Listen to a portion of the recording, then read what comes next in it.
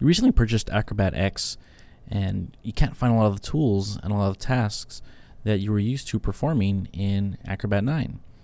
So in this tutorial, I'm going to show you where to find those tools and to perform those tasks as if you were in Acrobat 9. So one of the new things you'll notice is that, first of all, we get this really nice start screen. Just like in any other Adobe product, from here you can create a new project or create a new PDF, or you can open up any recent files that you've been working on. To create a new PDF, you click on one of these options. You can create a single PDF portfolio, or even a page from a website, or just like any other program, go to File, Create, and we have other options. Let's keep it simple here. Let's create a PDF by clicking on that button right there. So we'll go ahead and scan our computer for something to convert to a document. I have this nice TIFF here. I'll select Open.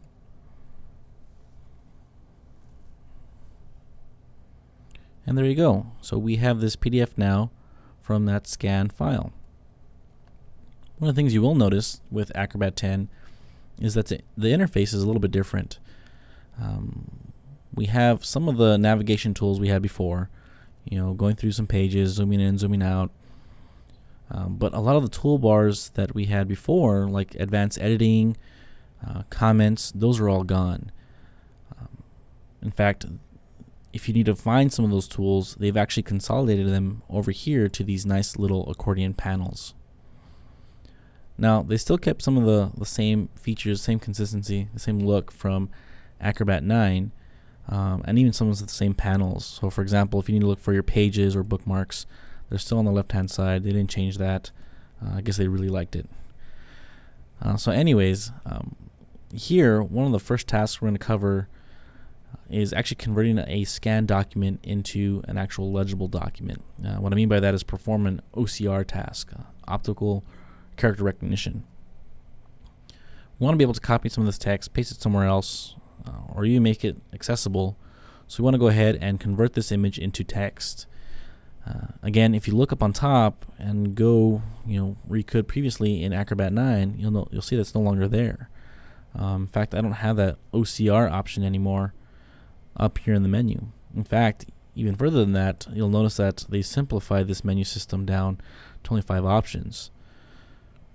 So where is it? Where can I find it? Like I said before, here in our tools accordion panel here on the right, we have a lot of our tools, a lot of our actions that we used to perform. Here in the recognize text, I will see that here, this will allow me to go ahead and perform that OCR task. They simplify this even further. AA in this file. Basically what this means is perform OCR, convert the image into text. So basically I'll just give this a click. It brings up that familiar window.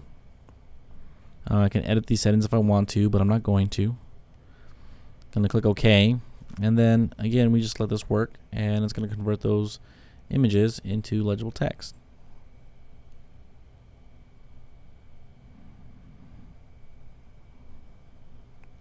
There you go. So now instead of an image, it's actually copy. In fact, in Acrobat 10, I think it does a better job than any other previous version. So again, if you need to do an OCR, it's in your Tools panel under Recognize Text. Alright, some of us were a little more advanced users, and we actually modified the text, images, content within our page, within our PDFs, or even just applied comments. So I'm going to open up another document. And again, a lot of those tools for modifying your PDF are found in your Tools panel.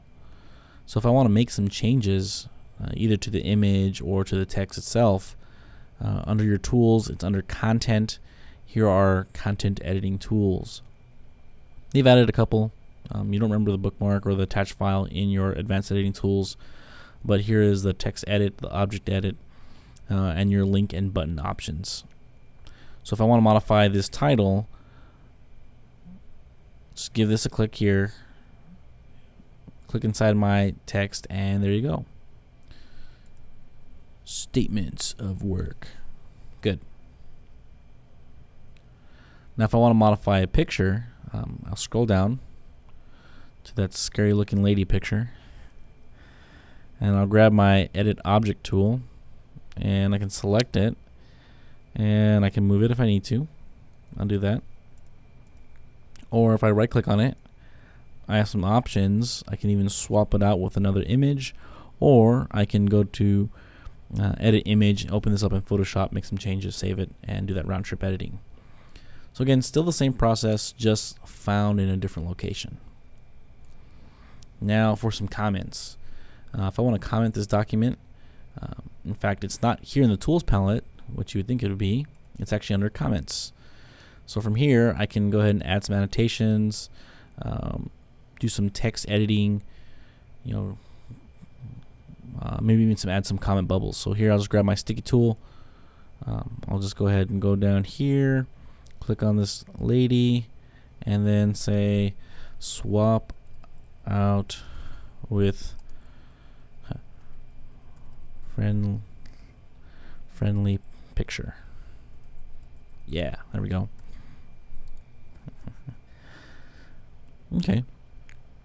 So after I add my notes and my markups and all the other good stuff, you could actually manage them before by going to the bottom left hand corner and actually selecting your comment list here. They've actually moved that over here to the right, if you haven't noticed. So anytime you add a comment to your PDF, they'll actually be listed here within your comment list. Now if I click away, scroll down a couple pages, oh, where's this bubble located? Give it a click, it'll snap me to it, and there you go.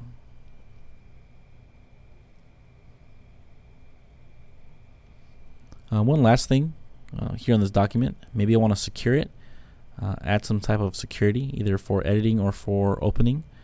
I'll close up these tools, go back to my tools panel, and under protection, here I have my protection options. So if you do some redaction, get rid of some of your content, you got some redaction tools here. But if you want to go ahead and secure this document, I can click on Encrypt and encrypt with password, and here are my password security settings. So just like before, if I want to secure this document and require a password for opening or for editing, just click on the check mark and I can type the password and specify my options. What I really like and think is cool that they've added to Acrobat X is this password rating system. Just like in some websites you go to, when you create a new password, they give you a rating, whether it's weak, good, or super strong. Same thing here. If I type in password, you'll notice it's a weak password, and it's going to go ahead and tell me, hey, change it up, right? So if I do capital A, Acrobat, still weak. Capital X, medium, exclamation mark, that's really strong. So anyways, it's still the same process. Added a new feature, again, to apply security. You can go to your protection, go to encrypt, and do password encrypt. If you're used to going to the properties, I'll be happy to note that it's still there. Under file, you can go to properties, and under security, we can go ahead and apply security, password security. Still the same, still can access through your document properties. Okay, good. One last thing, if you ever noticed the portfolio feature inside Acrobat 9, they still have it here in Acrobat 10, but they've actually made it even better. So check this out. I'm going to close this document out. Don't save it. I'm going to create a PDF portfolio, and check this out. They have different layouts now that basically are a little more interactive. So we have this little click through, it's a little sliding through, free form. It's kind of like portfolio portraits on an actual table, right? You got some of these cool little folders that you can move around. Grid system, linear, and then my favorite, the wave. The wave It just has these files kind of moving up and down diagonally and looks really nice. So anyways, you create one of these layouts, you click on finish, and you still have somewhat similar portfolio editing mode. It's slightly different,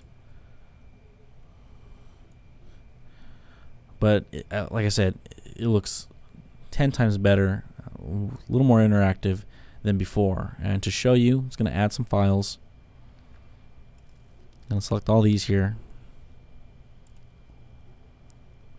Let it go through its process.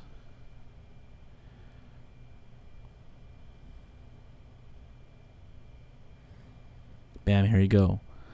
So I can cycle through them by clicking this arrow. And look at that, isn't that cool? I don't know about you, but this gives me goosebumps. You can play flash files, you can render HTML files directly inside this portfolio, right? You have all these files nicely grouped together in this nice portfolio package. One last thing, check out this freeform. I thought this was kind of cool. You got these little tiles on a desktop, if you will. There we go. You can slide them around. That's cool. If you want to open up one, just double click on it. It has that really cool light box effect. You can open up this file as a separate PDF. You can cycle through them so you can see the other documents. And then if you really like something, there's actually a download and some information that you can go ahead and access for this PDF or whatever other type of document it is. So anyways, yeah, they changed up a couple things here inside Acrobat X. For the most part, I think they made it a little more simple. You can access your tools all from one panel. No more goofy toolbars all the way across your document, across Acrobat. They have this really nice simplified interface.